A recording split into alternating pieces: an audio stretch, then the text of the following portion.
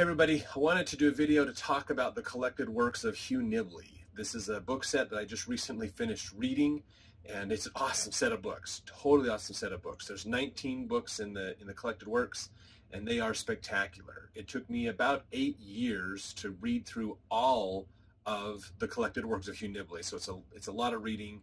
You got to be very consistent to make it through them, but profound. Like most chapters were just mind-blowing chapters, so there's a lot of good stuff in there.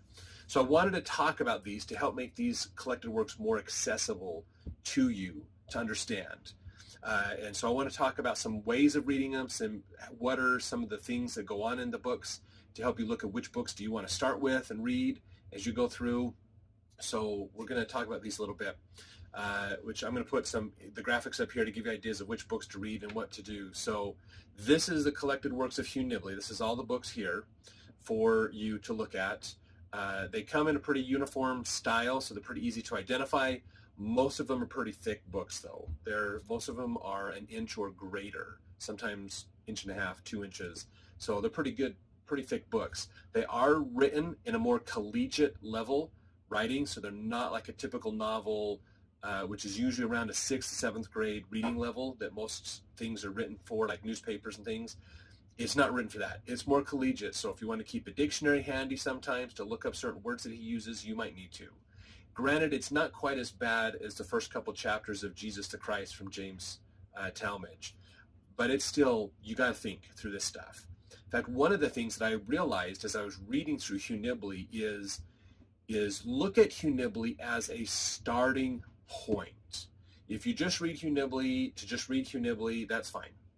But if you really want to understand what he's talking about, use his books as a starting point to send you into an area where you can study more. So I've looked at his books as that idea of this is the starting point. This is going to introduce me to a whole bunch of new concepts and ideas to help me understand the gospel better. And so I'm going to use this as a starting point for a whole bunch of rabbit holes, basically, to run down to understand and get deeper into these concepts and ideas. So what I did is, as I would read them along, I would look at the references that he gave in the back of each chapter, and then I would actually go look up some of those books and study them. So I've probably downloaded 100 and something odd books off of the internet. Most of them, because they're more than 50 years old, are free of the copyright laws, and so you can download free copies from Google, or there's research websites you can go to that will help you get those. So if you look up the title of the book, the name of the author, and the word PDF, you can usually find a PDF copy of a lot of these books, because a lot were written in the 30s and 40s, as well as their translations of ancient apocryphal writings and things. So use his writings as a starting point for a deeper investigation into these concepts and ideas. It's profound. I got a couple years of reading to do to get caught up with what I caught from his books. So awesome stuff, though. Awesome stuff. So let's talk about a couple of ways to look at these books, because it seems pretty daunting to realize that, these are 19 books that are more than 1 inch or more thick, and they're pretty good, pretty substantial books. But let's talk about some different ways of looking at these books. Okay, so one way to look at these books is if you want to understand the Book of Mormon. So he has 3 books that have a lot of information that are specifically about the Book of Mormon that you can use. So one of them is a book called An Approach to the Book of Mormon.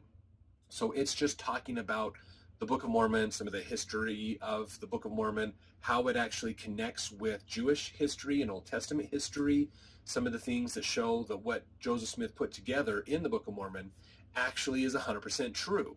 So a couple of examples of that is, one, at the beginning of the Book of Mormon, 1 Nephi, we learn that Lehi was teaching his children Egyptian. Now, Laman and Lemuel's names are Arabic in origin. Nephi and Sam are Egyptian in origin. So you can see some transitions and things of how the trade routes went and who were the trading partners that Lehi was working with over time. The interesting thing is this is something that is really, really important for us to look at, because when the Book of Mormon was first written, it's amazing that, none of this kind of information was out there. A lot of scholars actually said that Joseph Smith lied. He just made all this stuff up because there was no evidence to show that Egypt had any ties or relationships with Palestine and the nation of Israel at the time, basically. Sorry, lost my train of thought for a second there. But what's fascinating is because of the research that we have since the Book of Mormon was translated, we have so much evidence now that proves the Book of Mormon is true. In fact, what's fascinating is if the Book of Mormon were written today, if Joseph Smith did that or somebody else did that in our day and age, in the 20th century, they would be seen as a fraud and a plagiarist, basically, because they would just say, oh, you just read all these ancient writings and then just made up your own narrative based on these ancient writings. The beauty is those ancient writings were not discovered till after the Book of Mormon had been translated.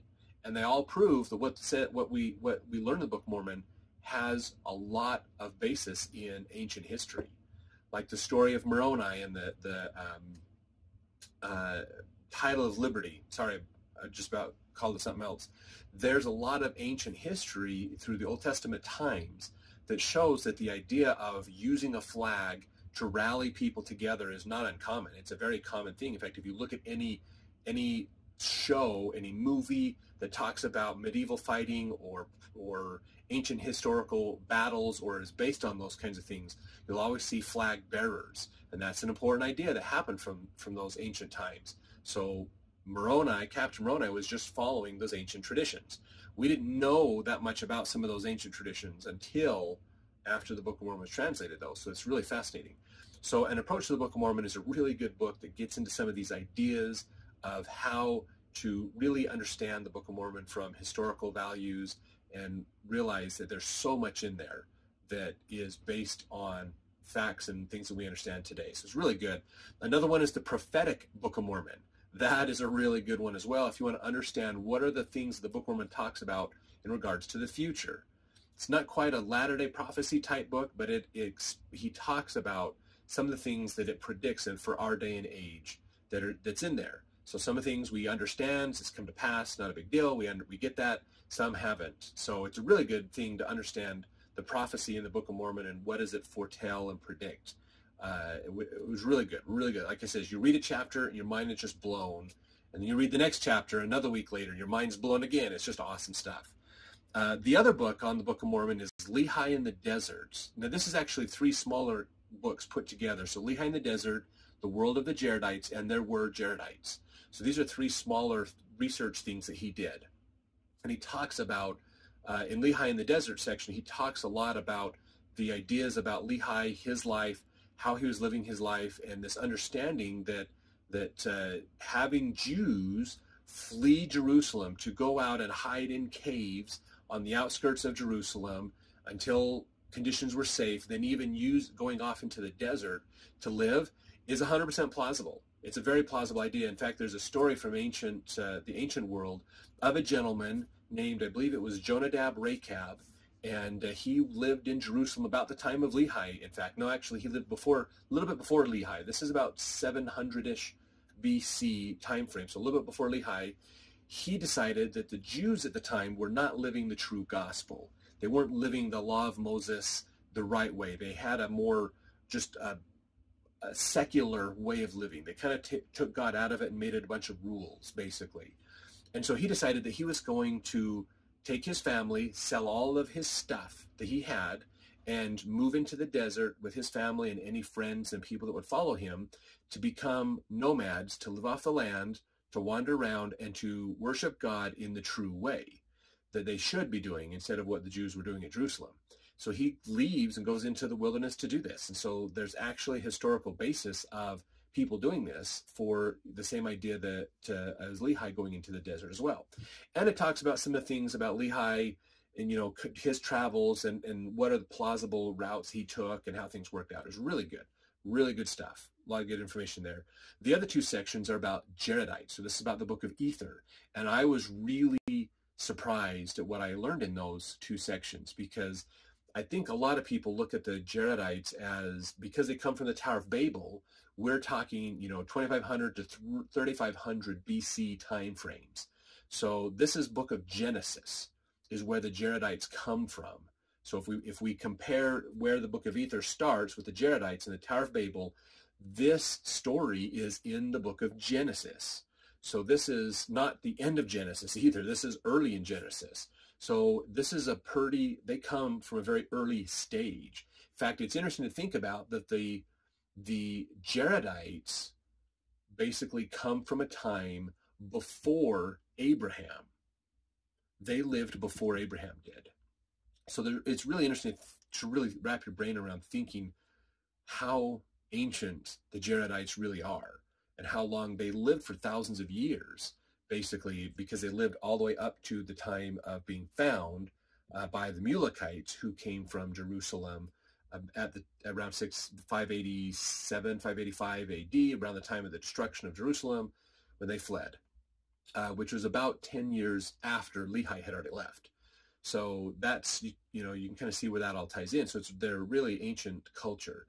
These stories of the Jaredites are interesting because I think a lot of people think, oh, they left Jerusalem, they left the Tower of Babel, which was ancient Mesopotamia, and then they sailed to America. And I think a lot of people just assume a Atlantic crossing for them. But what Hugh Nibley points out here is that a lot of the traditions, a lot of the ideas that happen inside the Book of Ether actually match up with ancient traditions of Asian cultures.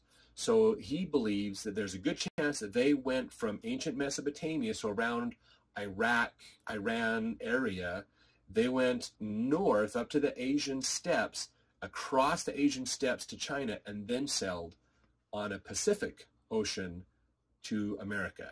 Possibly hit somewhere, followed out there through the ocean up there, and then went over to like Canada maybe, and then settled in Canada, and then started migrating south from there. We don't know 100%, but that's a very plausible scenario.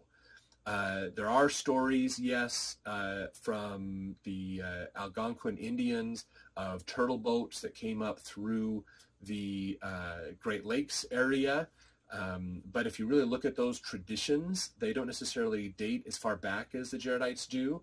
And they show that they were a group of people who already lived in northern Canada that migrated down and then took those boats inland, basically. So not necessarily the ideal situation for the Jaredites. But a lot of people try to claim that they are part of the Jaredites.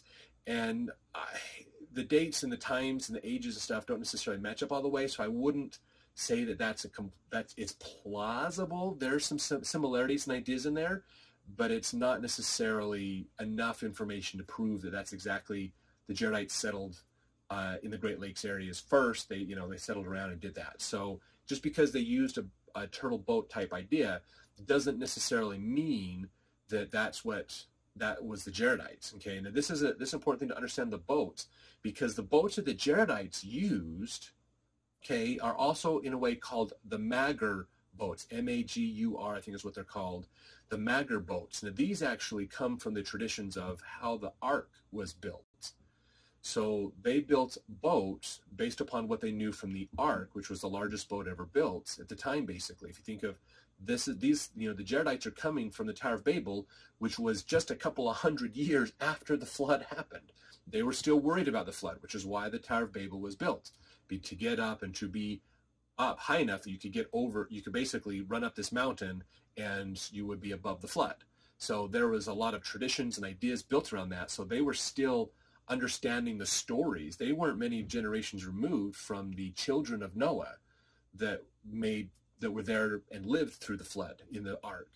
So there's a lot of traditions there. In fact, there's a lot of interesting traditions around the idea of the stones, the white stones that the brother of Jared had the Lord touch to do things. There's actually a tradition that goes back to Noah having glow-in-the-dark crystals that he could see in the Ark. So fascinating stuff. I'm sorry, I'm telling too many cool stories. There's just so much fun stuff to learn. A great book, really fascinating stuff. But it makes more sense that they actually had more of a went across Asia and then came across the Pacific Ocean. So some interesting stuff in there, really well worth learning, especially when you get into the Book of Ether and understand stuff there. A lot of good stuff. All right, so let's move on. Old Testament. Now, if you want to understand more about the Old Testament by using the works of Hugh Nibley, these are the books you want to read. So there's a lot of good stuff in each of these books. Now, One Eternal Round is a really interesting book that talks about how there's patterns in the ancient world of how things work, and with temple ceremonies, with religion, and things like that. So really good book to get into some of the ancient traditions that we would look at today and go, oh yeah, we kind of understand these ideas, and so they're really fun. So that was a really good book to read. The Ancient State is another one, and this one is a little prehistory for the Old Testament, in that it really goes back to understanding some of the very ancient ideas of establishing kingdoms and religions and the year rites and things like that, and how that has translated into more recent concepts of how we do things these days, like the idea of the arrows and the sticks. He goes into a lot about the whole sticks that Ezekiel talks about, the two sticks that come together, tally sticks and arrows and things, and how they used to prove kingship and rights and things like that. So really good book to get into some of those ancient cultures. Really fascinating ideas there. Since Cumorah is a really fascinating book. So when I looked at this book, I wasn't quite sure what it was at first, but what it means, the whole title tells you what it means. Since Cumorah. Now, Cumorah is the hill where the gold plates were deposited that Joseph Smith went and got out. So since Cumorah is talking about all of the ancient records that we have discovered since the time of Joseph Smith translating the plates. So if you remember, we talked about in an approach to the Book of Mormon, how all this stuff happened, how basically Joseph, if he did it today in the 20th or 21st century, if he translated the Book of Mormon today, he'd be seen as a complete plagiarist. So it's fascinating how much has come out since the time of the Book of Mormon coming forth. So it's almost as if the Book of Mormon came forth first, it had to come forth, then there was an explosion of information. Just all kinds of stuff has come forward with the Dead Sea Scrolls, the Nag Hammadi texts, Shabako stones, even the Lachish, Ostrasa. There's all kinds of great stuff. So if you want a book that says, I want to understand the apocryphal writings and just kind of get into understanding those, and what are books I should read and what should I do to understand those? Since Cumorah is just a whole bunch of rabbit holes, basically, that you can just start going down. Fascinating stuff. Fascinating stuff. Really good book. Then, of course, he has one, Old Testament and related studies. So these are going over some of the stories of the Old Testament and ancient cultures and traditions. Really fascinating book. So it's a good one to understand the Old Testament as well in more detail. A lot of good stuff in there. The other one is Enoch the Prophet. And I put this one in here classified as Understanding the Old Testament because Enoch is a prophet from Old Testament times. He is, I think he's the great-grandfather, if I remember right, of Noah. But he's the originator of the flood prophecy. So a lot of fascinating stuff about Enoch the Prophet that's in there. Highly recommend that book. Enoch the Prophet is probably one book that I absolutely recommend everybody read, especially if you want to understand Latter-day prophecy. There is never a book. I've read a lot of books on Latter-day prophecy from Dwayne Crowther and Doctrines of Salvation and all these other things that are out there, which are great books to read. I've watched all these videos on YouTube to understand what are people's opinions and ideas and what are they coming up with in their studies.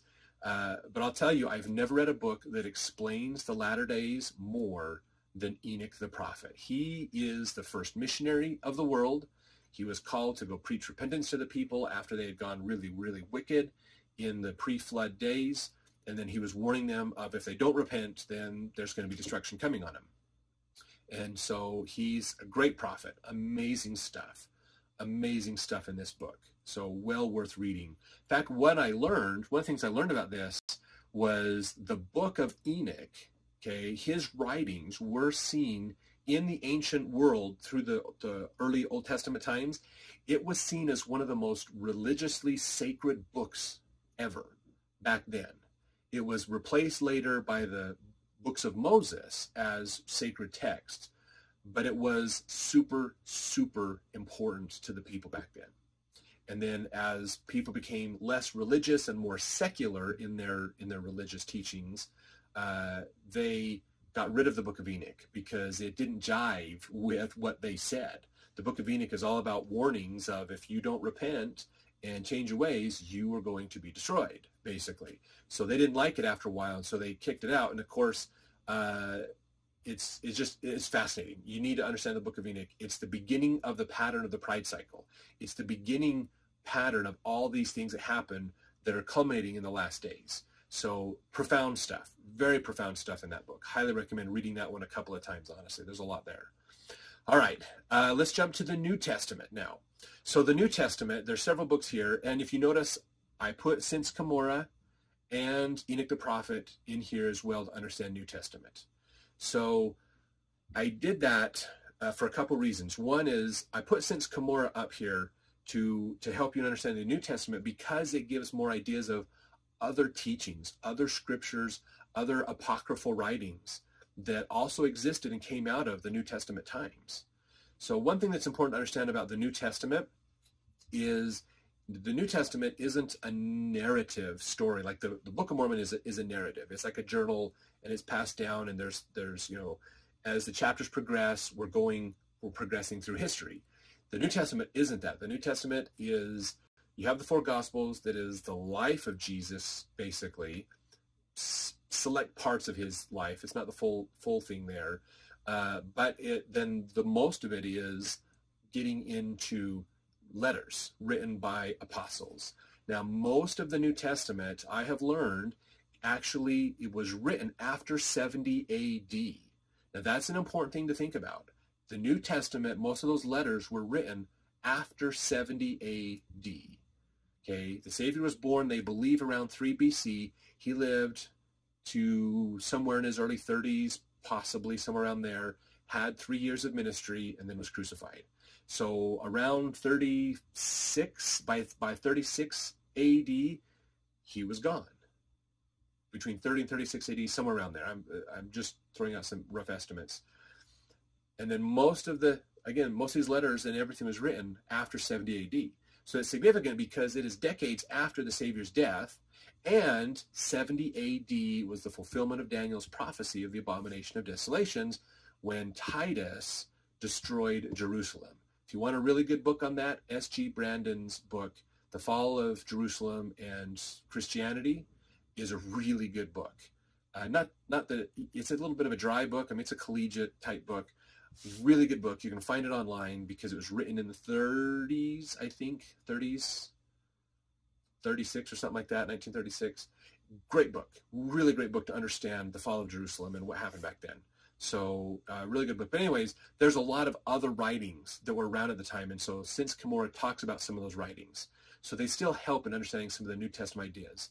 I put Enoch the prophet on here as well because the book of Enoch actually influenced a lot of the New Testament writings, the authors. Those letters that they were written by the apostles, there are over, I believe it said, 172 verses in the New Testament that read verbatim from the book of Enoch. So they know, scholars know, that the early apostles were very familiar with the book of Enoch. And they use some of the teachings out of the book of Enoch to illustrate their own ideas in some of these letters to convey those same types of messages and themes to the people in their day. So, in fact, that from what I understand, the Jews really hated the book of Enoch even more after the Christians adopted it and started to accept that book more.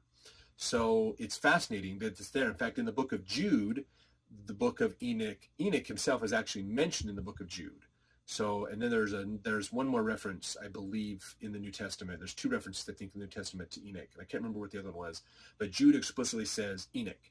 Most of the rest of them are just more of, they're alluding to the same concepts of what Enoch has in his book, or they actually quote Enoch without giving the reference. They quote him practically verbatim. So Enoch, the prophet, that writing has a strong influence in New Testament writings. So it's a really good book to read to give some historical ideas and value to the New Testament, which is good too. And it's just a powerful book to read. In fact, it's mentioned in, I think, section 93 of the Doctrine and Covenants, specifically when the Savior is talking to Joseph Smith about other writings that will come forward, he specifically mentions Enoch's writings. And it's fascinating, the history of how we got the Book of Enoch in an English translation to use. That's a cool story that's in this book from Hugh Nibley. All right, let's jump forward. Sorry, there's so much in these, guys. These are fun books to read. If you can tell, I really enjoyed them. And it just, again, it's mind-blowing what's in these books. So sorry, this is a bit of a long video. All right, so let's see, The World and the Prophets. This was a good book. I read this one early on, so I'm going to go back and reread this one again. This is a good book that talks about the ideas, the concepts and ideas of how prophets teach things that are different and in somewhat opposition to the rest of the world. So he kind of talks about how the world goes this way and how prophets want us to go this way over here. So a really good book to contrast worldly teachings with prophetic teachings of the prophets, things. Pretty good stuff. Really good things in there, New Testament things. Now, the other one is Apostles and Bishops in Early Christianity. So this one is more of a post-New Testament writing, talking about how that transition happened from as this after the Savior died, and the original apostles were persecuted and eventually killed off, how the church went through that apostasy, and how the Catholic Church basically emerged, this Christian church emerged that later turned into the Catholic Church, and up through the 4th century with Constantine and those kinds of things, and how the scriptures formed a little bit in there as well. So it's just fascinating how they tried to come together and understand how do we make sense of these teachings and continue this church forward after the death of the apostles. So a really good book, really, really good book to understand some of those things as well. So really good. So if you want to do New Testament, these are the 4 books out of his series that would be good for you to look at. All right, so of course, Pearl of Great Price. We want to do a lot in here. And he has a ton. If you can tell, there's a lot of books about the Pearl of Great Price. Now, some of these, the Pearl of Great Price actually comes from Old Testament times. So you could really read these books from Old Testament as well. So they come together, basically. So you could really just read all these, and it does Old Testament and Pearl of Great Price at the same time. So the thing that's interesting about these is how powerful the Pearl of Great Price is. I love the Pearl of Great Price, and it's amazing. I've realized that the Pearl of Great Price is a key. It unlocks and opens the ability to understand ancient records and scriptures from all over the place. It really does. It's so cool. So cool. There's so much there. In fact, Hugh Nibley has an interesting experience in teaching about the Pearl of Great Price. And I can't remember which book it was that he mentions it in, that he talks about this. He says that he when he was teaching at BYU, there wasn't a Pearl of Great Price class necessarily. They taught, Book of Mormon, Doctrine and Covenants, the Bible, stuff like that, but there really wasn't a class on the Pearl of Great Price. And so he went to the governing board and says, why don't we do a class on Pearl of Great Price? There's a lot of information here. And they said, well, we really don't think that there's enough to put a full quarter semester curriculum together. It's a good book, but we can't fill a whole class period, the whole semester for it. And so we don't think it's worth it. And he says there's absolutely more information than one class period. Honestly, there's so much in here. It's amazing. So they said, fine, you go build the course and you bring it to us and we'll see what we think about it. So he did. He went and developed the whole course, and they were shocked at actually how much information he put together in there. If you want to watch, in fact, his Pearl of Great Price class, it was recorded when he taught at BYU. They recorded it, and it's on YouTube. You can go look it up. Hugh Nibley, Pearl of Great Price class. You can watch it. It's fascinating. I think I've watched it 3 times already. His Book of Mormon class is up there as well. But these are the books for the Pearl of Great Price. Now, we've talked about Enoch because there's 2 chapters in the Book of Moses in the Pearl of Great Price about Enoch. Fascinating story about these. Those 2 chapters is the most information we have had on the Book of Enoch, basically. Okay? And it's profound, very profound that those 2 chapters are there. Now, the Book of Enoch was originally translated in the early 1800s into English from an Ethiopic translation that was discovered, I think, in the 1600s is when they found it. And then it's just basically sat in the basement of a museum because we already had, the story of Noah and the flood and the Epic of Gilgamesh and all those.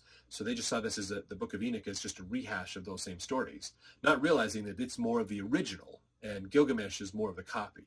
but that's just the way people thought back then. So it got eventually translated in the early 1800s to English from this Ethiopic translation. The 2 chapters we have in Moses were not found in the Ethiopic translation. But in 1870, they discovered a Greek translation of the Book of Enoch. The 2 chapters we have in the Book of Moses were in the Greek translation in 1870. So it's fascinating, absolutely fascinating. Long after Joseph Smith passed away and gave us the Pearl of Great Price, we actually found those 2 chapters in an ancient writing book. So cool. So Enoch plays a big role in the Old Testament, and he's a big part of the Pearl of Great Price because of that. And so that's why I put him here. Of course, Old Testament related studies goes into similar ideas because the Pearl of Great Price talks about Abraham and Moses, 2 key prophets from Old Testament times. So, of course, since Cumorah talks about that, the Apocryphon of Abraham, Apocryphon of Moses, those are ancient writings. The Ancient State talks about some of those ancient rituals. One Eternal Round is in there as well, World and the Prophets, to get more ideas about how prophets are seen throughout time. And then we add the 3 books of Abraham. Now, Hugh Nibley wrote 3 whole books on Abraham. And in fact, that's the next thing I want to talk about is just studying Abraham. If you want to understand the book of Abraham and the facsimiles that are in Abraham and all those things, these are the 3 books you're absolutely going to want to read. Profound, absolutely profound. Everybody who really wants to understand the gospel better should read these 3 books. Absolutely profound. So let me talk about these real quick. An approach to the book of Abraham. This book here is not so much about Abraham's life. That's actually the other one, Abraham in Egypt, is more about Abraham's life and the stories of his childhood and growing up. And he practically got sacrificed to the gods twice in his life. So it's interesting that he ended up having to be asked by God to sacrifice his only son to him, basically. It's really interesting ideas. But this book, An Approach to the Book of Abraham, really talks more about how did we get the Book of Abraham? And what are the complaints that the anti-Mormon groups talk about with this book?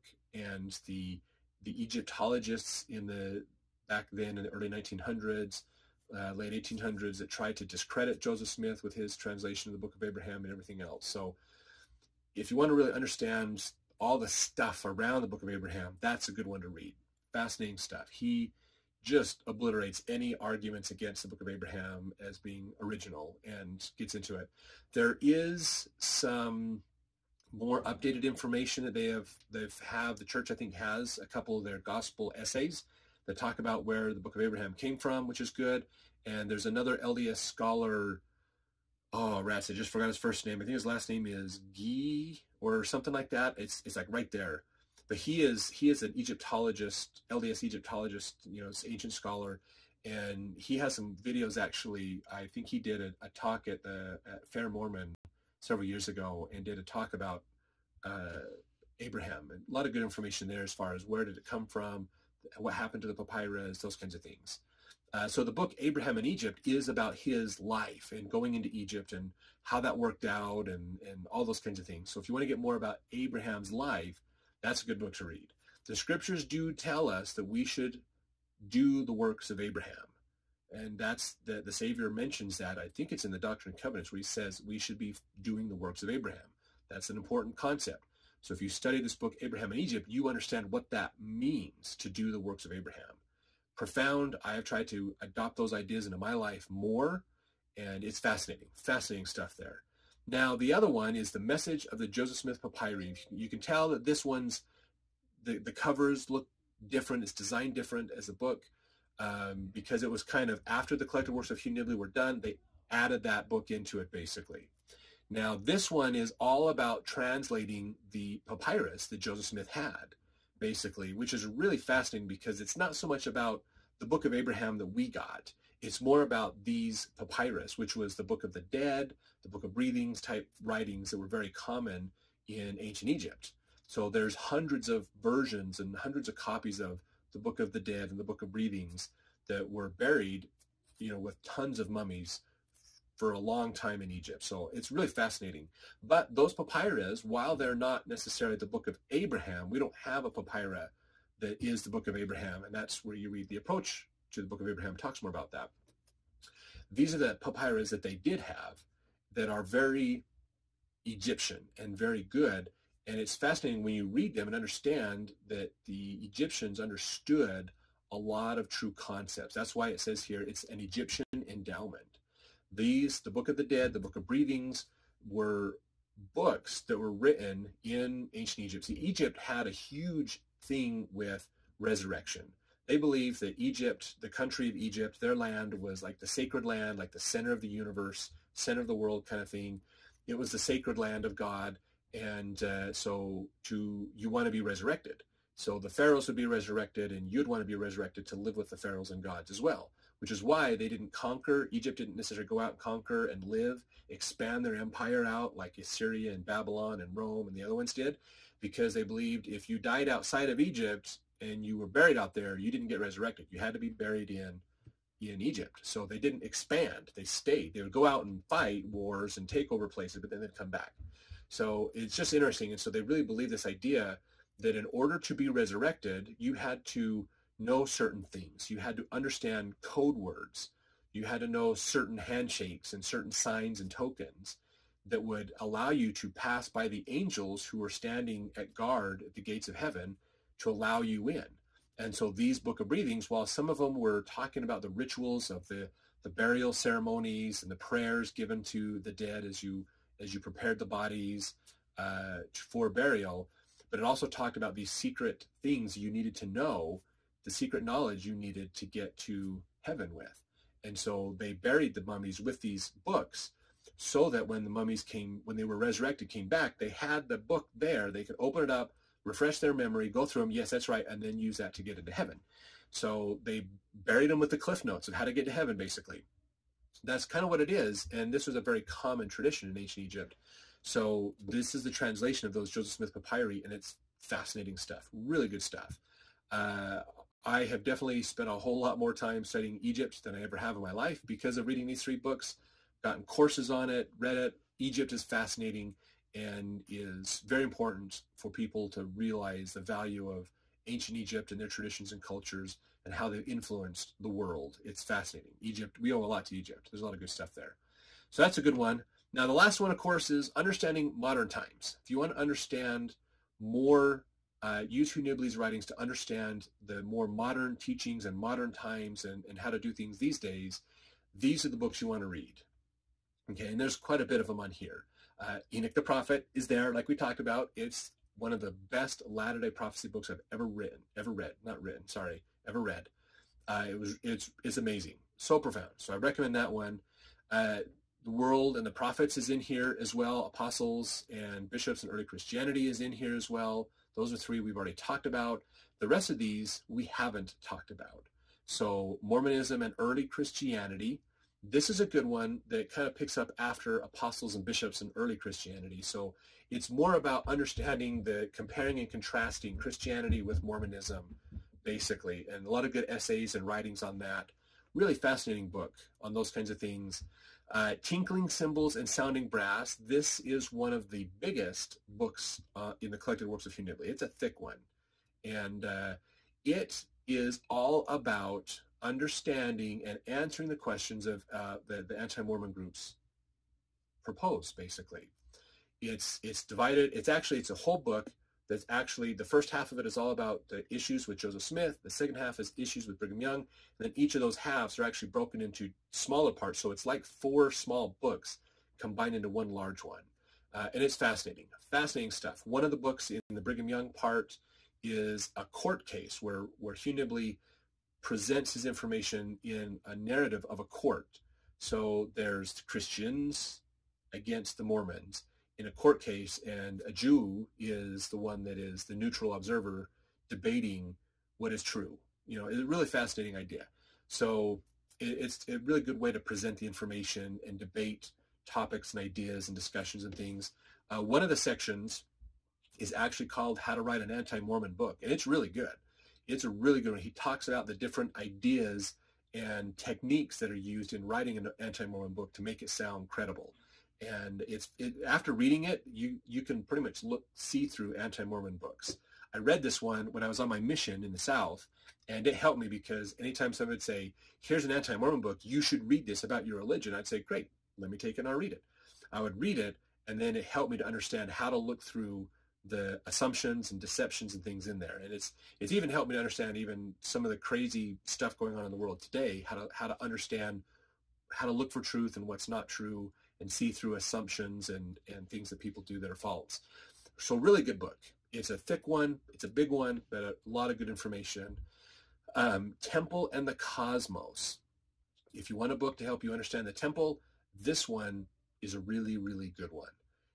It's all about the temple. It's all about the cosmos. It really gets a lot of ideas through history of how the temple and the temple ceremonies have been used since Adam and Eve's time. And they've been there. They've had endowments. They've had these things there.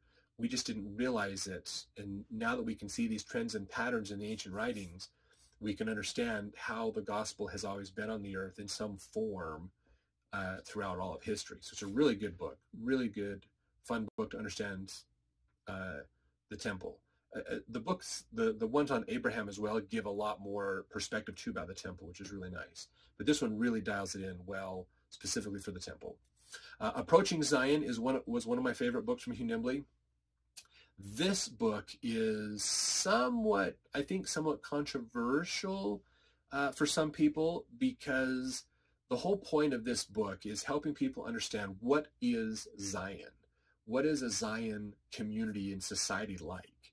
So that is the ideal situation that we should be working towards, is becoming Zion. And when we become like Zion, then the real Zion, the city of Enoch, can come down and meet and everything else. So what does that mean? And so Approaching Zion is about understanding how to get there. So if you want to read a book that is going to help you understand how to improve your life, how to live the gospel better so that you can be more Zionistic yourself, have more of that ideal standards in your life to be prepared for Zion, then that's the book you want to read. I will tell you that you need to read it with an open mind, and you need to be willing to make changes to your life. Otherwise, again, this is why it's a little controversial of a book, because some people will read it and then decide they don't want to have to make those kinds of changes to their life, and then get upset with it, and then have to find a reason to justify not following what they just learned. So if you're not looking to make changes to your life, you think you're pretty, you're the all is well in Zion idea, don't read that one. Don't read Approaching Zion, because you'll learn that you got work to do. You got work to do. If you want to have a bit of a humbling experience and you really want to see what else can I do? How can I take my understanding of the gospel? How can I really do more with it and follow Christ more? Then read Approaching Zion. You'll like it. It's a good book, really good book. A lot of good ideas and concepts. It is a little bit depressing sometimes to read it, because then you look at the world and go, man, we are so messed up. We are so in trouble. It's just, the whole world's just messed up. Because you start to see that contrasting of, here's what God wants, but here's where the world is. So it's a really good book. The other one that's on here is Brother Brigham Challenges the Saints. Fascinating book. Absolutely fascinating book. This is my number one book that I think everyone should read from Hugh Nibley, is this one. I believe that everybody, when they turn 18 years old, or when they get off their mission, if they go on a mission, wait till after your mission to read this book. If you don't go on a mission, then when you're 18, you should read this book. And this will help you with the rest of your life. It just helps you to understand stuff. So it's a compilation of things that Brigham Young taught the early saints, and as he helped them to settle in Salt Lake Valley and establish the church, establish the cities and the civilization here, he gave some challenges to the saints. He tested them on some things and had some concepts. And I can tell you, it is amazing what Brigham Young taught that has so much application in today. After reading this book, you'd almost swear Brigham Young was writing these ideas for our day. It's fascinating. It talks about religion, talks about environmentalism, talks about all kinds of great things like that. So read it. And I think it's just, everybody should read that book. It's a fascinating book and helps people understand what is our responsibilities in the world and how we should be looking at things in a better way. So it's a great way to get your life as an adult started on the right foot, is reading that book and going through it. The last one on here, and the last book that we have to talk about, is Eloquent Witness. This book is a really fascinating book. This is the one I just recently finished. This is the final book that I read. This is a compilation of articles that Hugh Nibley wrote and stories of Hugh Nibley in his life. So this is kind of like the other stuff that they didn't put in the rest of the books, in a way, basically. And it talks about his life and some of the experiences he had. I didn't realize he died and came back experience, and that was crazy. What happened to him, and he was really close to the Spirit and was really close to God. You can tell in his writings and ideas. Lots of cool stuff about the temple and the temple ceremonies in here that's just mind-blowing. If you've never been to the temple, you might not fully understand what he's talking about. After you've been through the temple, you'll be like, oh my gosh, this is so profound. So a lot of good stuff in there. That was a really, really good book to read. I got a lot of good quotes and ideas and things out of there as well. So Hugh Nibley is a profound guy, absolutely profound guy, way ahead in his time. It's just amazing. I didn't realize, like, he wasn't, the average teenager is watching television and just barely pulling grades, in basic classes in high school and junior high and stuff. And he was memorizing Shakespeare, the collected works of Shakespeare, in junior high and high school. I mean, that's just a whole other level. By the time he graduated, he was already out there. He's kind of, he just almost like a Doogie Howser of knowledge. The guy is just so far ahead of everybody else, and just profound. It's totally a gift that he had to be able to study this and understand this stuff so fast. And he had a lot of cool experiences in his life that helped him to gain access to what he needed to be this smart. And if you want to watch those videos on YouTube of him teaching, it's fascinating. He is a fast thinker, and I had to rewind it a couple of times to go back and catch stuff, because he'd be writing on the board and be talking, and just idea after idea after idea would come out, and really fascinating.